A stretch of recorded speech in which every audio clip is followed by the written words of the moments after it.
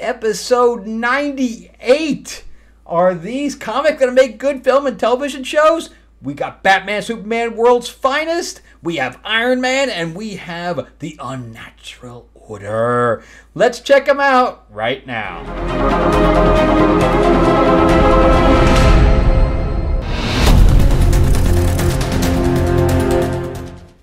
How we doing, everybody? Welcome back to the channel where we talk about all things pop culture. We talk about movies and television shows and comic books, as well as the occasional board game. Fun, fun, fun.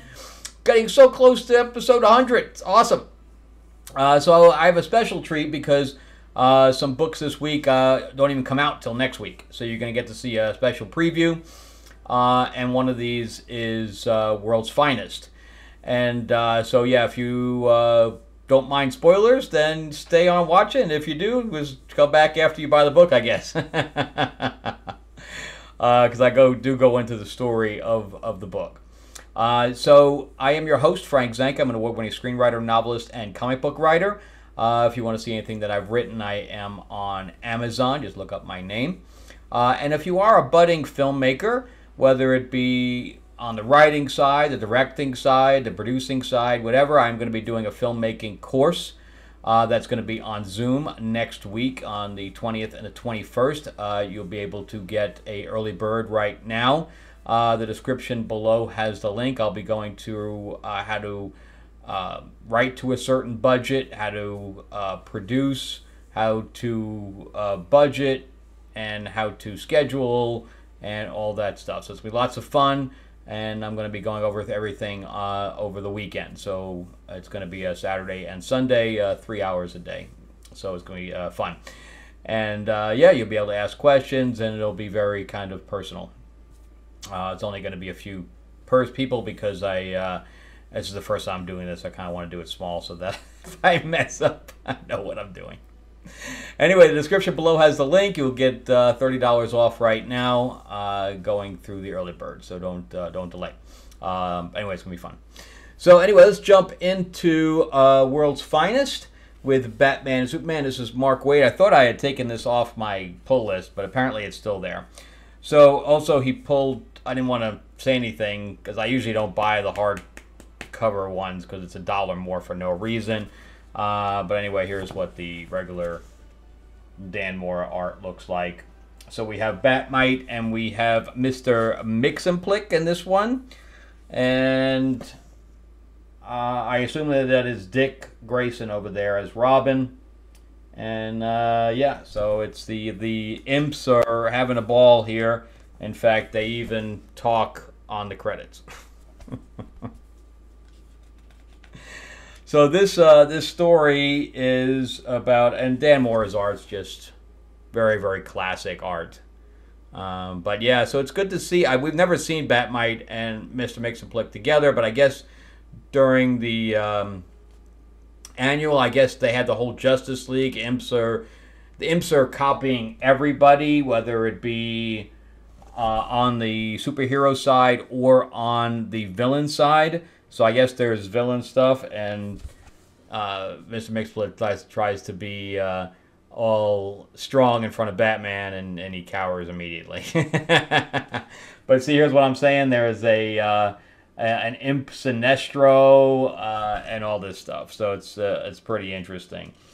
So they have to figure out how to beat these things. So, because they're all obviously immune to each other's magic, I would believe. So, but Robin gets special abilities, so he's like Super Robin, and Abracadabra is really messing with the Flash there. He's got swords going through him. So the whole Justice League is in trouble, and, you know, Abracadabra is forcing people to clap, so their hands are like pretty much numb by now. But Flash gets saved here, and the two imps go up against one another, and then you see Super Robin there. And yeah, it's just, this book's just fun. You know, there's no rhyme or reason to any of it, but you could see like the imp Lex and the imp Joker, and I forgot the guy's name, that Metallo, and all this stuff. So I guess there's, you can even see an imp Catwoman up there. But I guess there's a guy shrouded that's actually pulling the strings here. And, you know, Superman is not impervious to magic, but he says, hey, when I go into space sometimes, I wear a suit that'll, you know, shield me from kryptonite. Maybe you can give me a suit that shields me from magic. And Bat might, because they kind of swapped, because Batman's with Mr. Makes-a-Plick and Superman's with Batmite. And he said, oh, you just happen to have a suit? And he says, oh, it's for Batman's birthday. But anyway, he's shielding himself from all this magic going on. And Robin goes and beats up Sinestro. So a lot of good action going on. And then I guess Robin's having... Oh, that's right, because he's now hearing everything, but he's got Superman's ability, but he hasn't learned how to use them, because, of course, it's his first few seconds using that. And he said, of course, you know, it took Superman years to figure that out. But, yeah, so I guess that's the villain. I don't like when they put red text. It's hard to read. So, yeah, so we got on to Parasite, and Parasite now has magic where he's, you know, sucking everything in. And they made Parasite look pretty cool there, I thought. Parasite's one superhero villain that we've really never seen in Superman, like in the movies and stuff like that. And when they make him, like, for television, they can't make a monster like that, so they just make him semi-look human. But anyway, so he sucks out their 3 dimensions. So he makes them now, you know, 2-dimensional, and they're on the wall as pictures.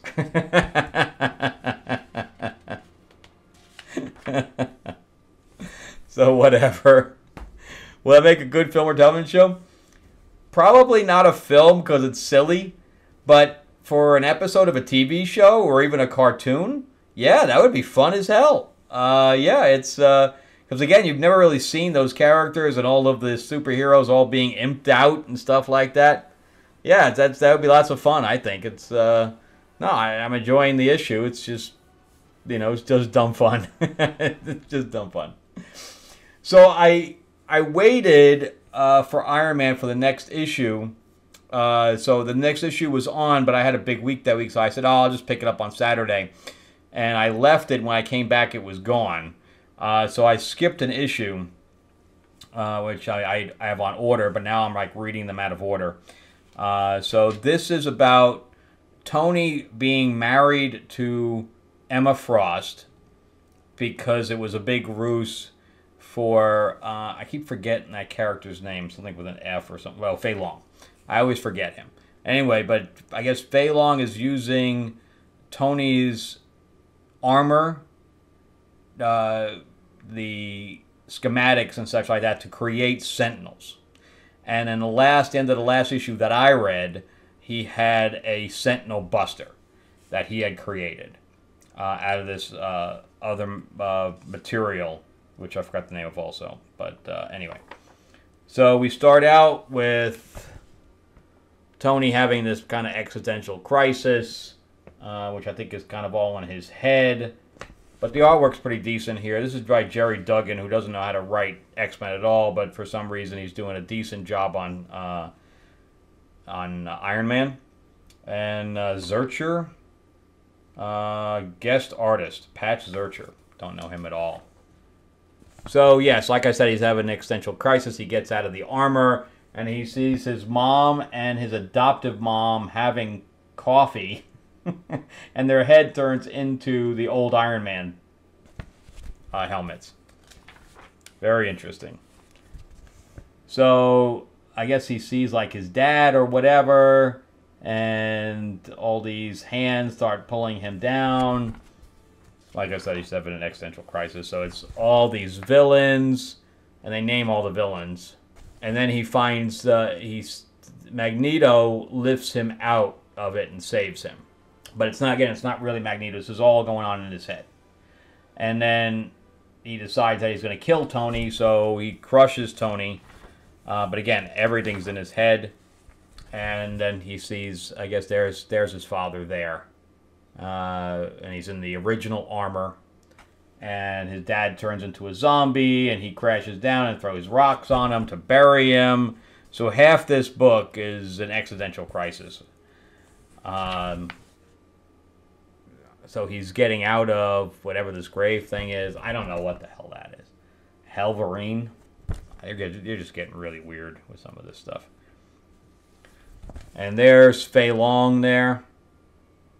And I guess this is the real part where they're now fighting. So, let's see. So I think, yeah, this is really good. This is basically all action, because the first half is that all in his mind, and he has this battle with Fei Long. And then he asks for help. Oh, yeah. So we have, I forgot what he called it in the, something party, the house party. So the house party, so Fei Long calls all these Iron Man Sentinels in. And look at that, there's a Doom #1 by Jonathan Hickman. I wonder how that's going to be. It's only a one-shot, I may get that. But anyway, the Sentinels are attacking everything, and all the X-Men are there. Seeing Miss Marvel there, it's just very strange. But anyway, there's Emma. And she's like, look, man, I'm busy. I can't really help you. But I sent somebody to help you. And Magneto shows up to help him. So, yeah, it's been pretty decent. I kind of like it. I think adding Emma, even though I like Pepper, I don't know if you've seen the other side of my room, but yeah. Let me turn it over real quick so you can. There's Pepper literally right there. So you can see that I do like Pepper, but I do like his connection to the X-Men here. So if they do reboot it or bring Tony back or whatever else, but again, they're probably going to screw the X-Men up. I heard that the X-Men 97 is pretty decent, but I have a hard time thinking that Disney's going to do anything on the screen live action. But I like that juxtaposition of bringing Iron Man into the X-Men. And not that he hasn't teamed up with the X-Men before. He's even teamed up with Guardians of the Galaxy before. So he's kind of like a wild card. He's kind of like everywhere.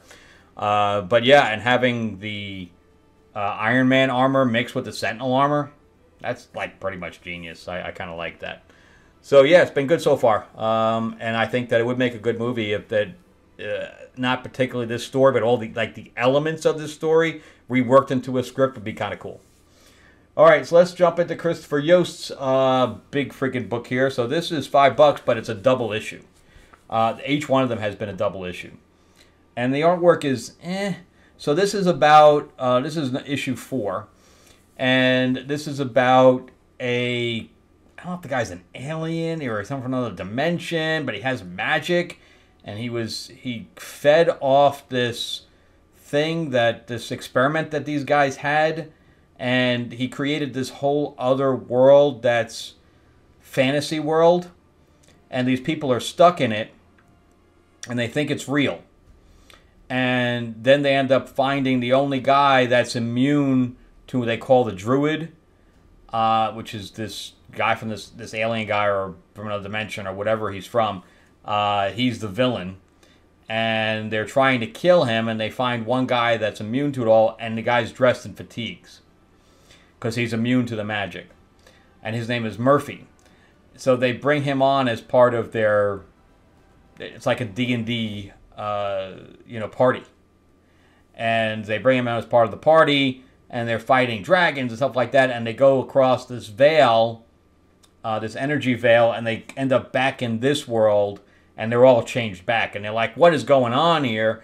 And some of them are not happy to be back in the real world. So we start out with seeing them all in their regular lives. So the top girl, who is like a Muslim of some kind, she's wearing the hijab or whatever. She's the magic user.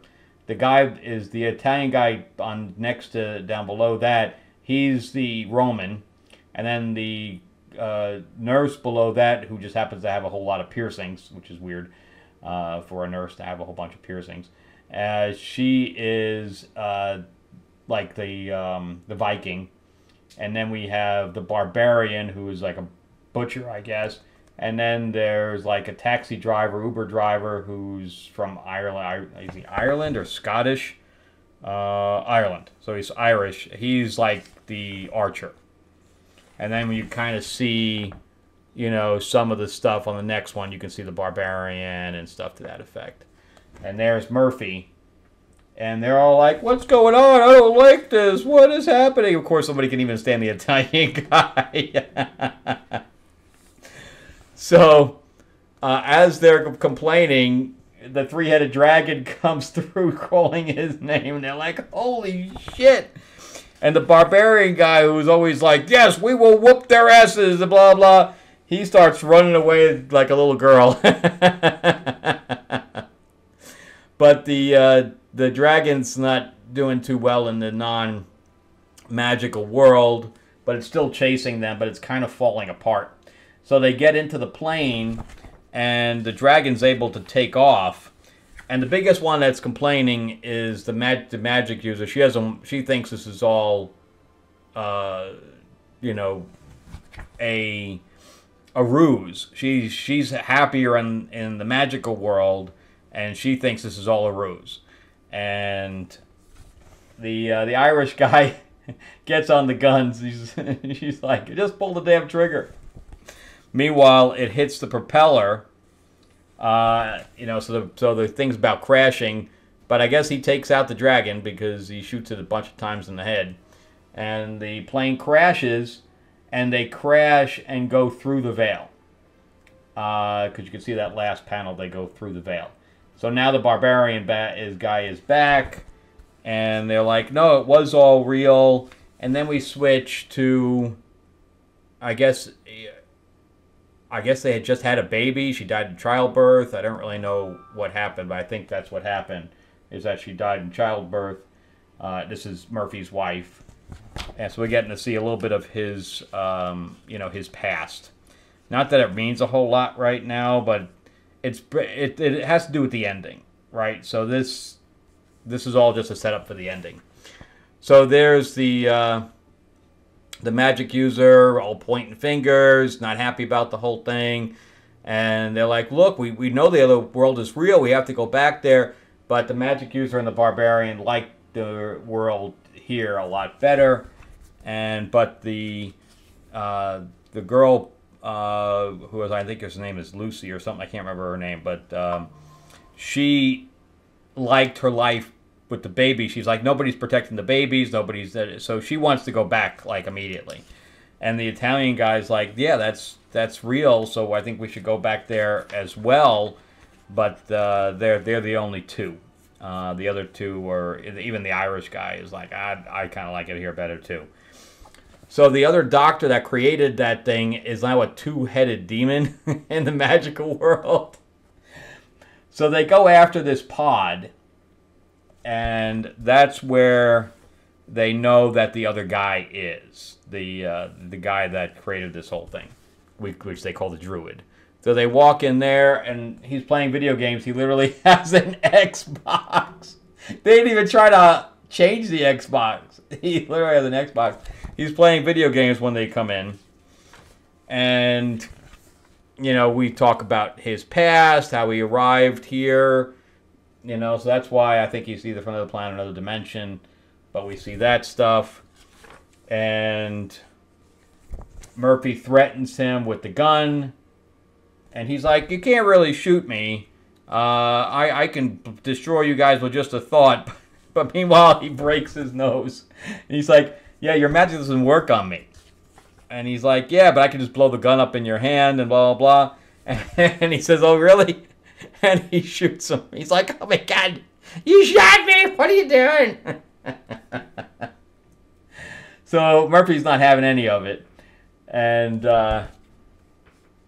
again, they switch back over to the magic user and the barbarian and the Irish guy, who are now fighting the demonized version of one of Murphy's friends that he worked with or whatever. So she basically just eliminates him with magic, which I think is just to show that she's just more comfortable in that world, and there's just no changing that. So the guy makes a deal with him, and he's like, look, I can bring back your wife and kid. He's like, what? And everybody else is like, don't listen to him, take him out now. And he's like, oh, you should have killed me when you had a chance, but I will give you back your wife and kid.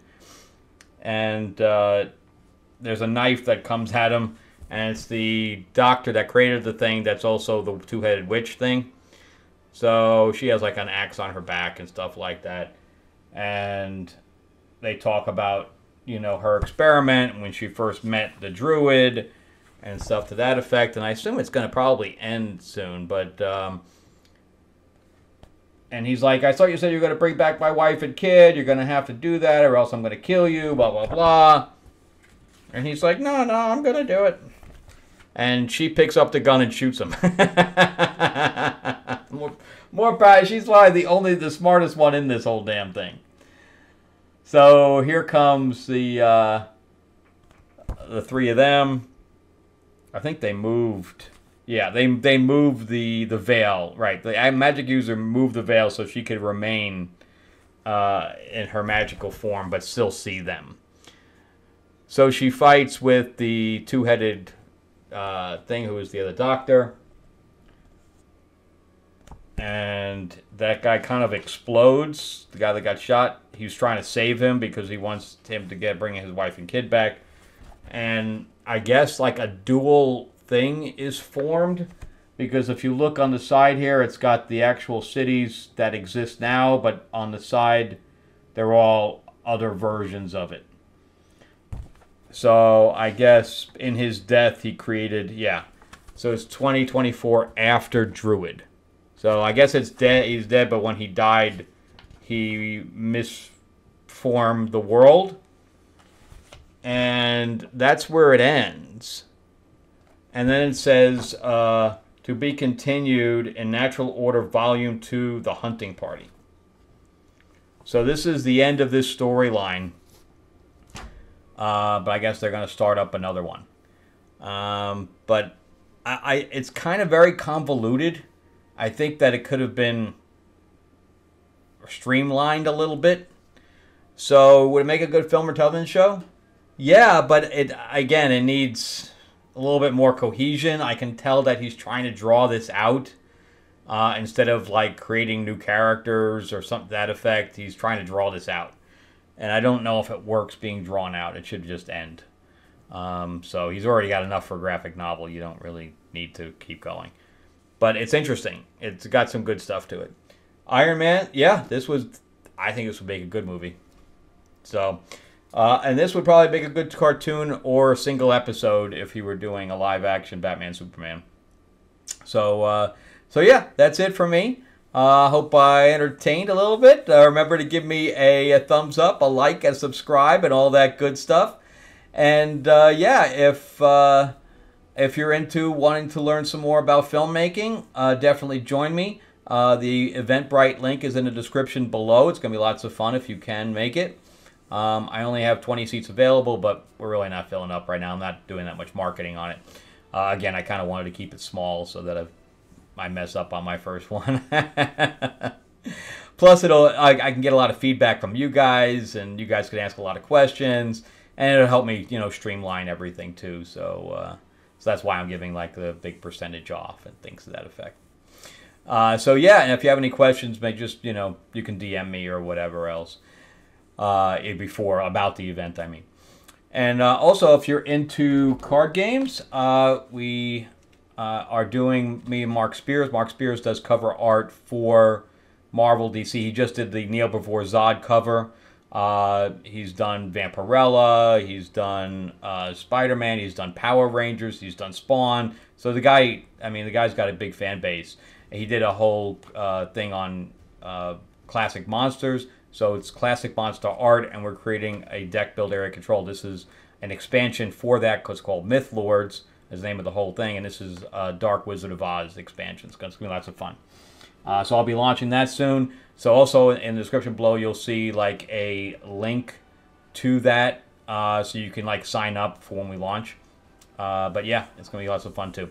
All right, so check out some of my other videos. Thank you guys so much for watching. I really appreciate you taking your time to watch all the way through. And I will see you guys on the next episode. Getting so close to 100. My God. Anyway, I'll talk to you guys soon. All right, bye-bye.